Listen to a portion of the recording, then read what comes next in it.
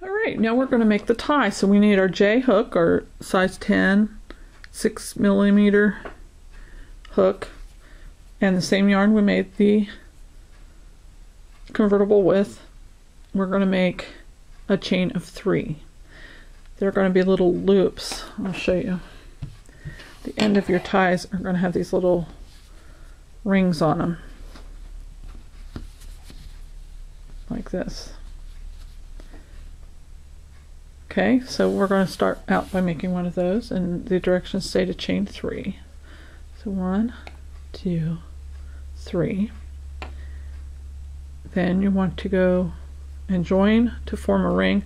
So that means you go back into your first stitch. Since I'm counting my slip knot as a stitch, we're going to go in that little loop there and draw up, draw it through, and that's slip stitching for the ring. And you make 9 single crochet in the ring. You got to tug at it to find that hole.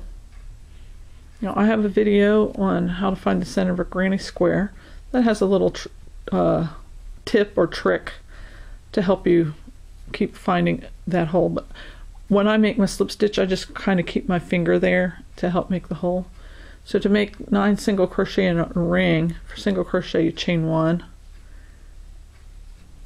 And then while I'm also working over the tail while I'm making those single crochets. So that's 1, 2, zoom in a little so you can see what I'm doing.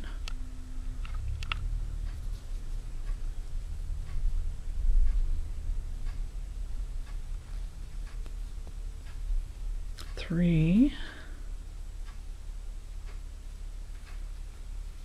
4, 5, 6, 7,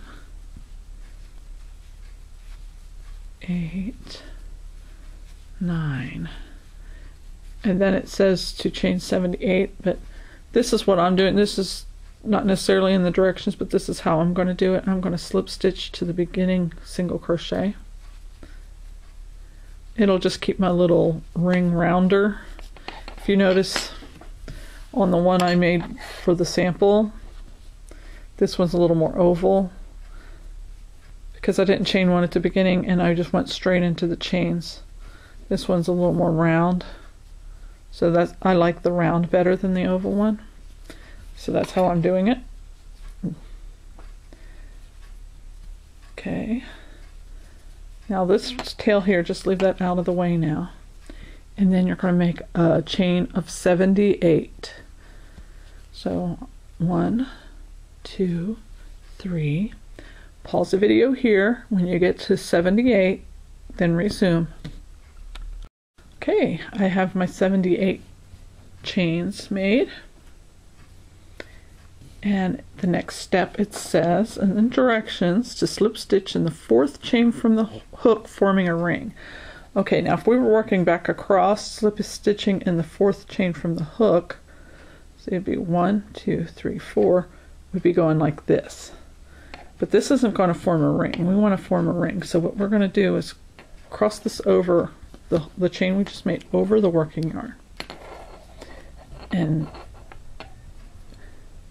do it this way so it'll make more of a ring.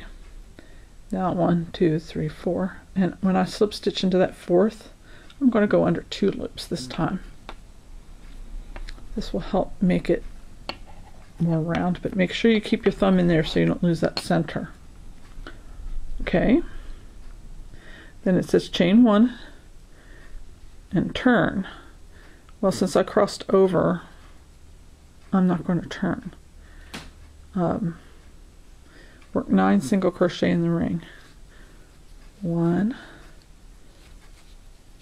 2, 3, 4, 5, 6, 7. Pull it around a little bit to make room. 8, 9. Now this chain here, we need to hold that out of the way. We need to do a slip stitch into the first single crochet. Finish that 9th single crochet. Now if we just hold that back here and slip, then the ring is going to be in front of this thing, so we want to pull this chain back through in front of the working yarn like this. I played with this trying to get the circle to behave properly, and then slip stitch into your first single crochet, and then we're going to end it off. I end off with a chain 1, cut the yarn. Now what I'm going to do is we're going to weave in the tails. Okay, for this one, the tail of the ring we just finished. Let me zoom back out a little bit. We're going to want to run, we're going to flip it the back side facing. We're going to run it underneath these stitches to draw that hole shut a little bit. So just kind of the yarn needle up under those stitches.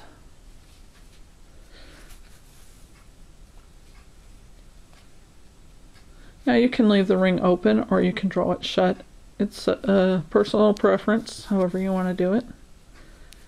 I actually think the ring is kind of cute. And I'm not sure how the designer intended it to be. But one thing about crochet, you can stray from the design a little bit and make it your own.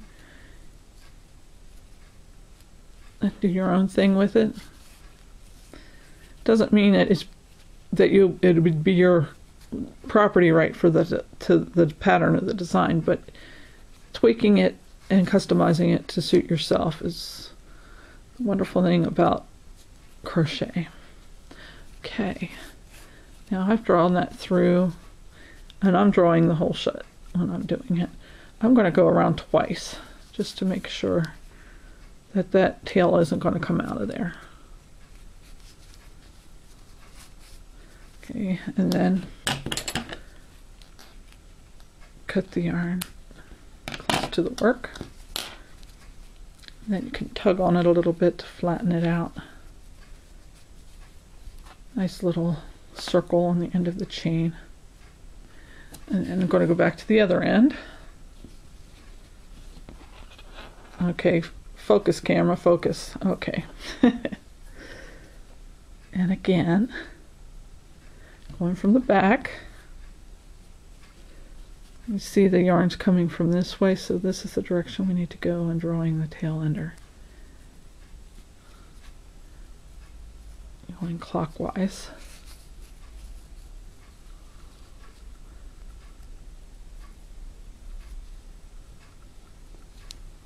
And because we worked over the tail, we've already gone, so it's already running around through once. So we don't need to do it another time. We can, this should be enough. Cut that off. Nice flat little circles for the end of your drawstring. Okay, now the next step is we need to thread the tie through the 5 rings on the hat, through the chain 5 rings of the hat. And I'm going to start at the seam. Okay, and if you look, your loops kind of twist. You want to have them all the same direction. You can even take your big crochet hook and go through like this, and you will see that they all come from this thing and then it loops behind it. So you want them all going the same direction when you put that on there. Okay, so you can just take your fingers and loop